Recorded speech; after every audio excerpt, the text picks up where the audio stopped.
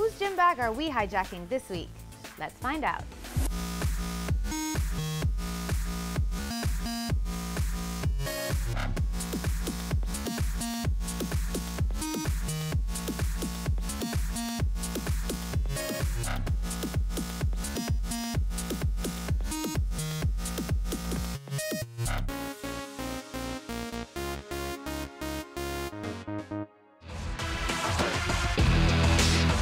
Hi, my name's Linda, Linda Chambers Cochran.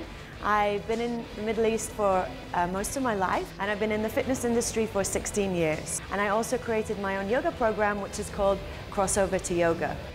Okay, so this is my gym bag I love very, very much. I live out of my car because if I'm not teaching a class, I'm going to a rehearsal or going to an office or going to a meeting, so I have everything inside my gym bag.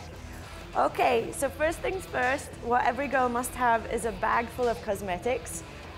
You want to see what's inside? Okay, it's really messy, but I have moisturizer, mascara that I cannot live without. I have vitamin C cream because that's really important. And about 700 lipsticks. So I'm not going to pull them all out, but they're in there. I do have a pair of sneakers or running shoes because, like I said, if I'm not doing yoga, I'm doing the burn class or teaching the burn class or running around, so I need to have my lovely sneakers with me. Very important for me is always to have extra sports bras, so I have the new yoga sports bras. I'll be changing a lot this weekend at X Yoga when I'm teaching my classes. It is kind of chilly right now, so I have my yoga cover up. I love it, it's soft. It's already one of my favorites, and it will probably end up being my sleeping sweatshirt too. I have a pair of shorts that also have cats on them somewhere. Yeah, there's a tiger right there. Again, just for running around and changing from yoga to the other classes that I do. Spares, spares, spares. Then I have my yoga socks for when I do teach yoga or practice yoga outside or places that don't have a mat to keep my feet clean.